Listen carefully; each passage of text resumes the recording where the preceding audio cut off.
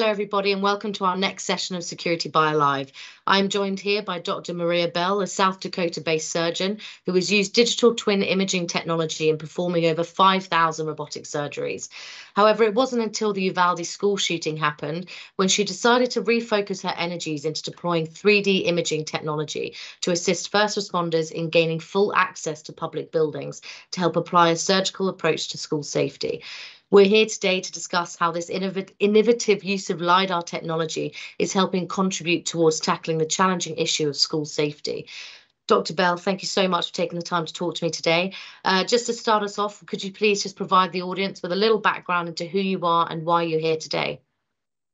Yes, thank you. I am a gynecologic oncologist, so I take care of women with female reproductive cancers. I do their surgery as well as chemotherapy.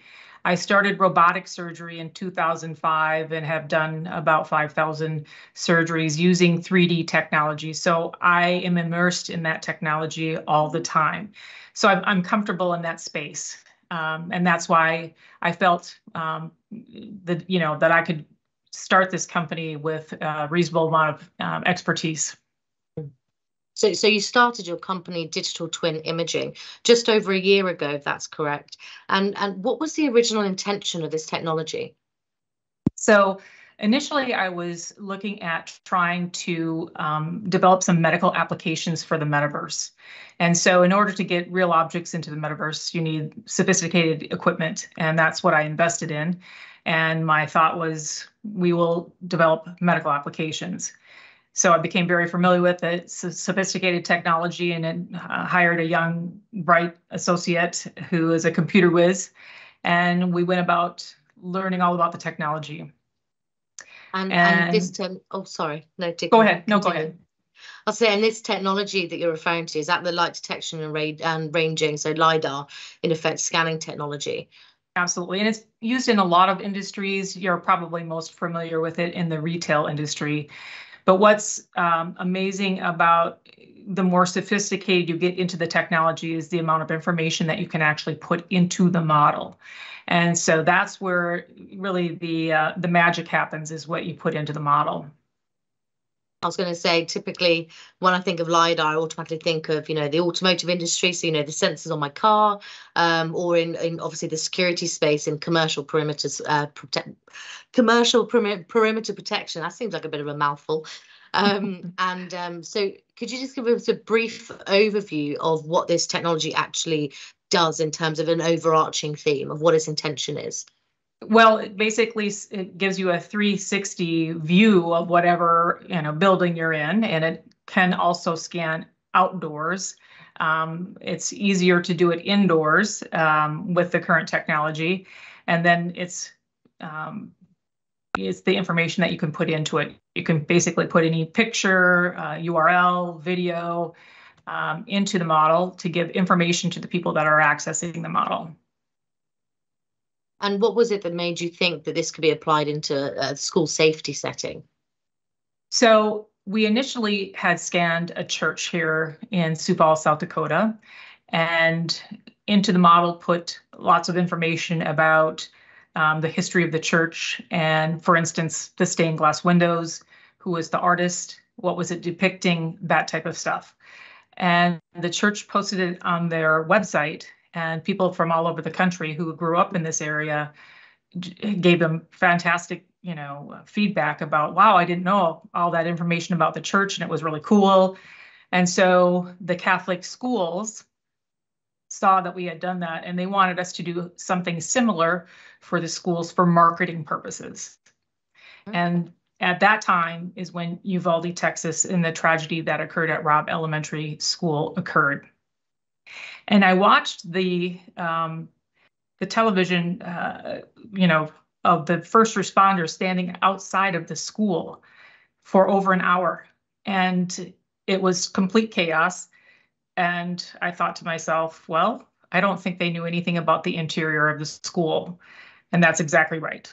And so that was the aha moment where I thought, wow, maybe we could scan schools and put first responder information into that. So once you had this brainwave, you met with Dickinson County Sheriff. And how did you convince him to actually start to trial this technology into a school building? So I contacted him and sent him the church model. So he was able to navigate it quite easily. And he's not a very tech savvy person. So I posed him the question, if I scan a school and put first responder information into it, did he think that would be helpful? And he did. So he asked us to scan a school in Dickinson County and put first responder information into it. They had already scheduled a meeting with school administrators and first responders. So we were asked to present the model, which we did, and they were all wowed, like, why hasn't this been out there before? And that's how we started. And when you say first responders, it's not just policing, is it? It's also fire safety in that respect as well. Absolutely. It's for fire and rescue, paramedics, police, SWAT. So all of those disciplines can use the model. But in addition, there's some more versatility, which the school administrators like. For instance, our school administrator likes to use it for recruitment of faculty. So when he's at a trade show and trying to recruit new teachers, he shows them this model of the school, which is very impressive. He uses it to talk to students that might be transferring into that school district. So the parents and the student can actually walk through the school virtually. He does it for orientation of new faculty or new custodial employees. So there are a lot of other functions to the model other than security. It's definitely a multifaceted technology then. And could you explain to us that just briefly the process of implementing this technology into the school? You know, what was the training involved? How long did it take? What was the response from the school, as you said already, you know, fantastic, but also from the first responders? So the process is we have our technicians go to the school. The school needs to be empty of people. So it's on holiday or at night that we scan the school. And it takes about 25 hours to scan a 150,000 square foot building. And then it's about another 25 hours to edit it and get all the information that is needed into the model. Then we actually physically go back to the school and walk through the school with a first responder as well as a school principal to make sure that everything has been entered correctly. In addition, we actually have first responder training so that they understand how to use the model, and of course do orientation with the school principal and the faculty. I mean, when you think of it, 22 to 25 hours of recording an entire school sounds like a laborious time, but actually in the grand scheme of things, that's virtually nothing for the kind of lifetime of, well, obviously until the school might get changed or whatever, but you know, the lifetime of benefit that can actually provide the school environment. So that's quite incredible that you can do all of that in such a short period of time. And LiDAR, like you said, like all technologies, is continuously evolving. So how has it grown since that first adoption in the school?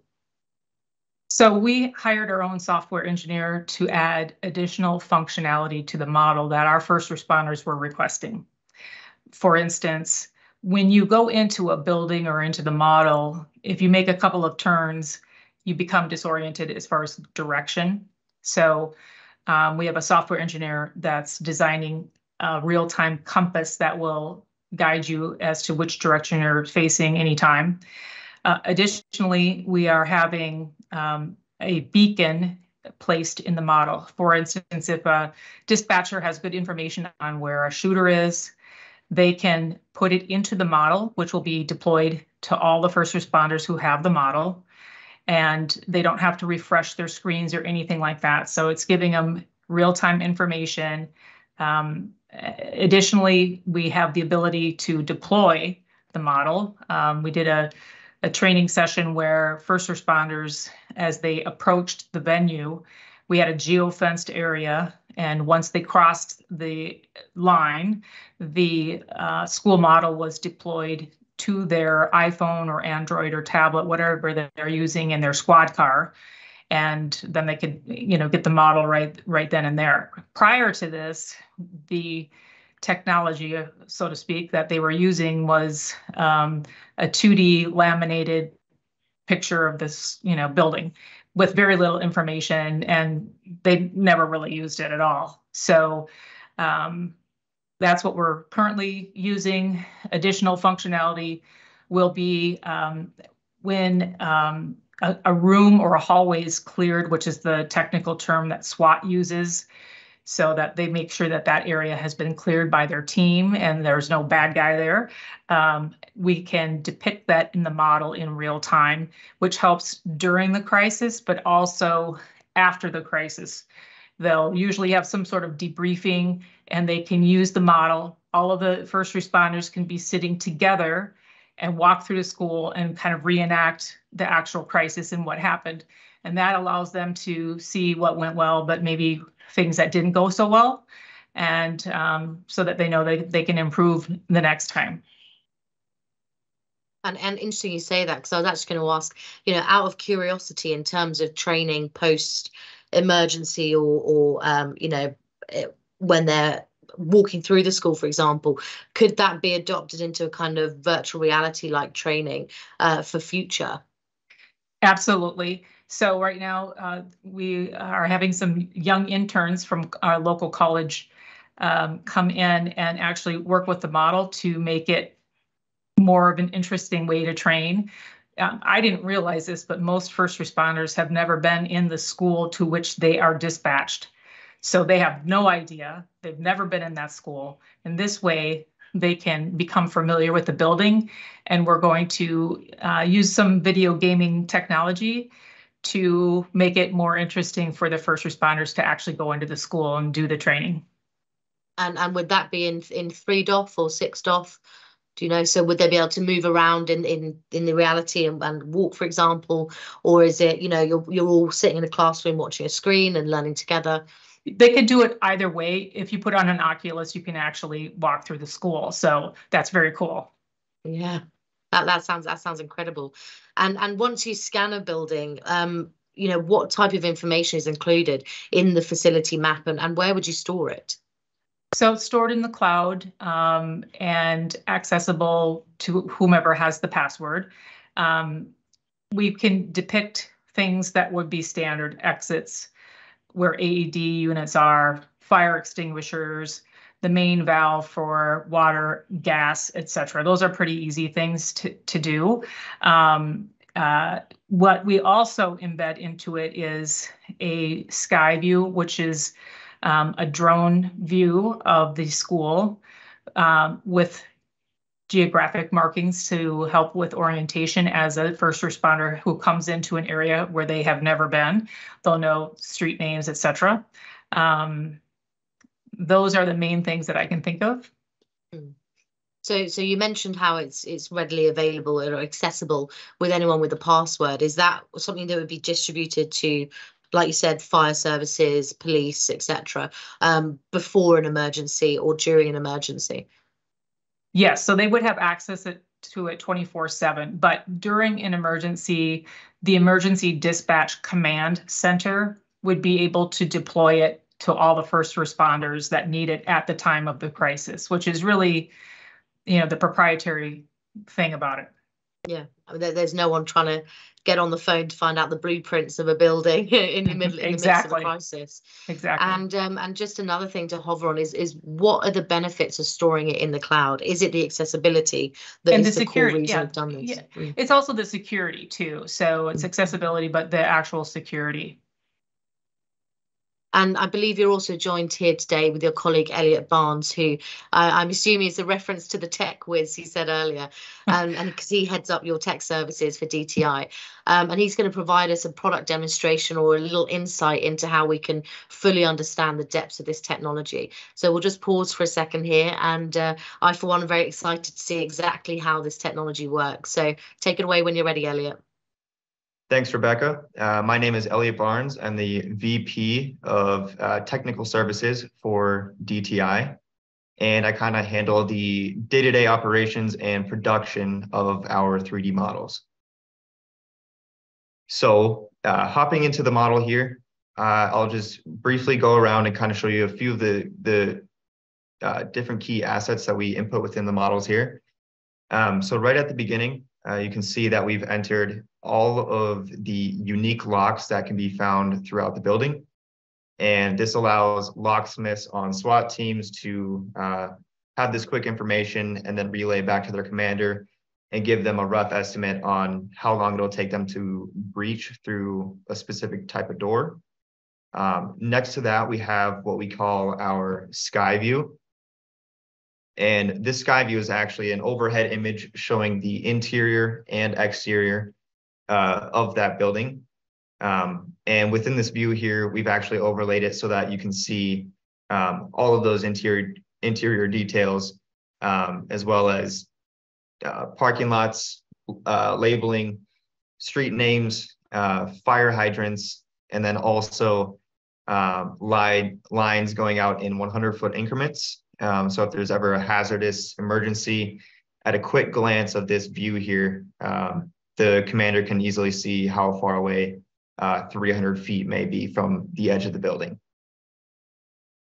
And then kind of following off of that is a second version of our sky view. And this one actually has a lower opacity floor plan to it. That way, this leaves the roof elements exposed so that firefighters or the SWAT team or police officers can see all of those elements on top of that roof.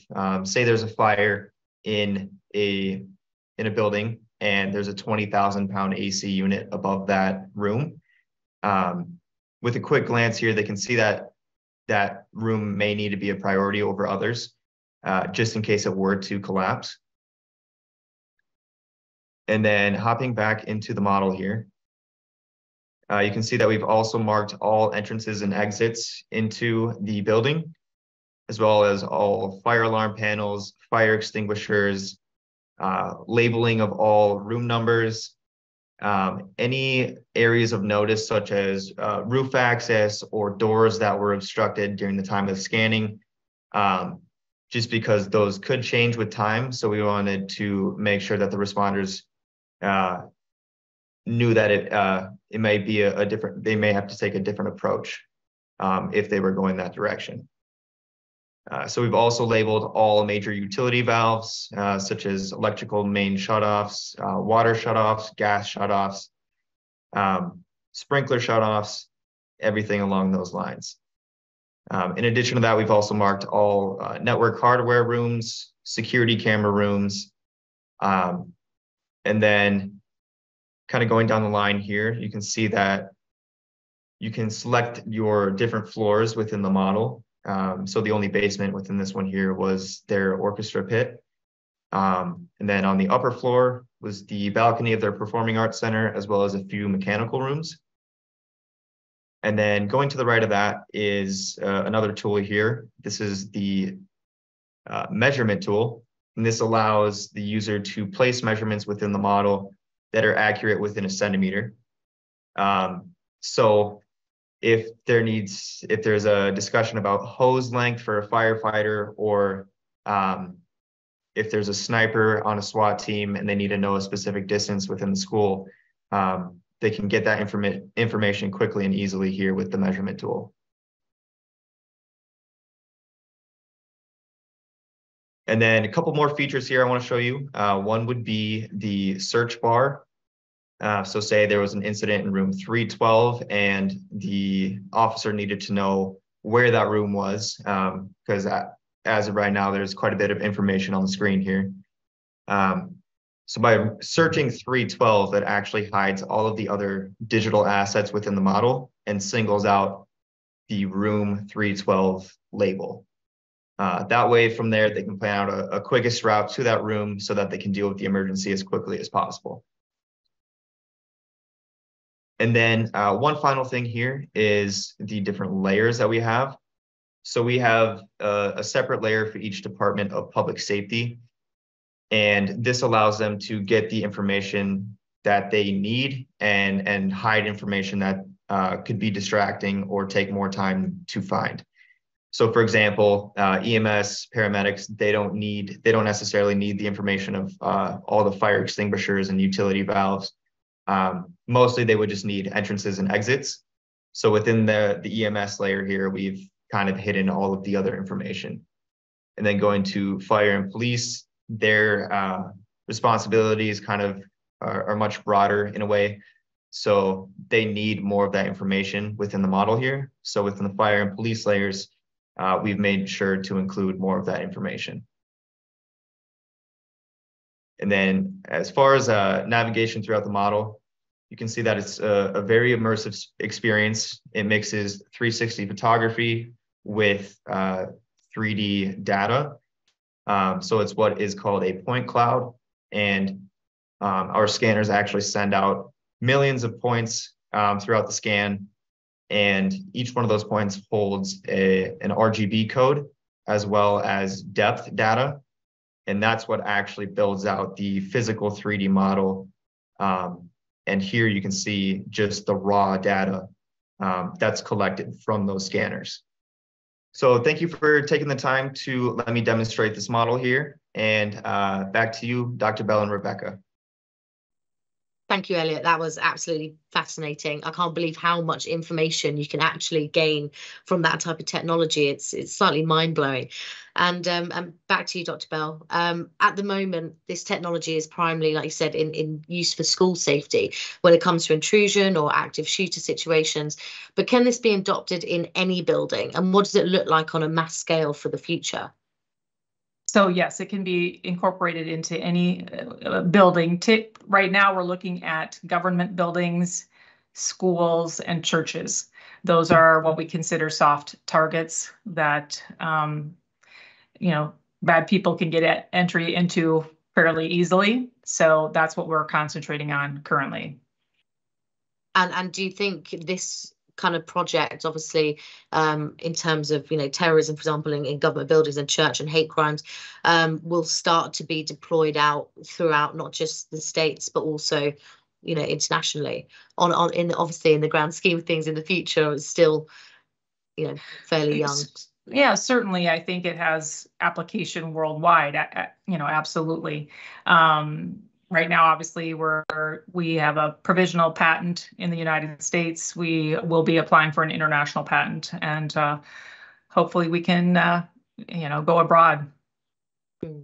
And you strike me as someone who always wants to push the boundaries of innovation, discover more.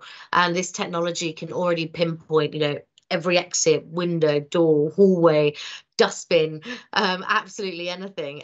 But where do you think this will develop next? What are the boundaries, or are there any boundaries? I don't think we even know what we can do with it currently. The software, the technology is changing so quickly.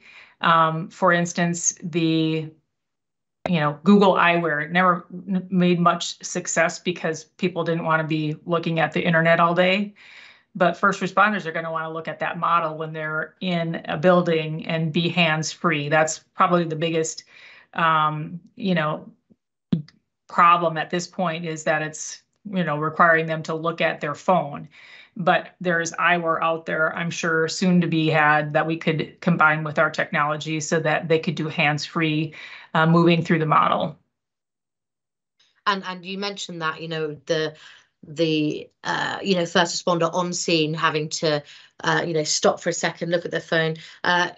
Is that usually fundamentally run through like an incident commander, for example, who might be deploying through critical communications to the the responders in the ground in the school, for example? Yeah. So what they have done is dispatch is in their office looking at the model. In the trial that we ran, the first responders had 60 seconds to refresh the view. And then they were timed from entry into the school until they placed simulation rounds into the target. But there's a couple of ways they can do it. They can have a 3-person team where the middle individual is actually looking at the model, and then the one behind and in front is carrying the weapons. Also, dispatch is in radio communications with the first responders that are in the field. So they're talking back and forth, and that's really how it worked And so that's how we've been utilizing it up until now. And you mentioned just then, sorry, that in the trial they were timed. What was the time difference between the trial of them finding, the active shooter, for example, and that original, news broadcast that you watch on TV that brought on all of this? So the SWAT team that we worked with had teams that basically were told that there was an active shooter in an elementary school. And those teams were timed from the time that they entered the school until they put simulation rounds into the target. And their average time was 7 minutes and 30 seconds. So the teams that had access to our 3D model and knew what the room number was were able to do that in 31 seconds. Wow. So a staggering difference, to be quite honest, and something that is slightly mind-blowing and clearly has a core and fundamental reason for this technology to be readily available and to start to actually roll out into schools, into government buildings, into all of that. So it's really exciting journey, I think. Before we wrap up this session, is there anything else that you wanted to add before we go? Just maybe how they could get a hold of us. I don't know if you're going to be putting anything there, but just DTIsim.com. Perfect. Well, thank you, Dr. Bell and Elliot, for your time. It's been an absolute pleasure to talk to you and see innovation in its infancy stage. New technologies like this absolutely pioneer the way for the future. And I'm so glad that we've all witnessed what I'm sure is only the beginning. If you'd like to find out more, obviously, please do not hesitate to reach out to Dr. Bell or Elliot on the platform to connect and be part of this innovation. So thank you for watching, and thank you, Dr. Bell. Thank you.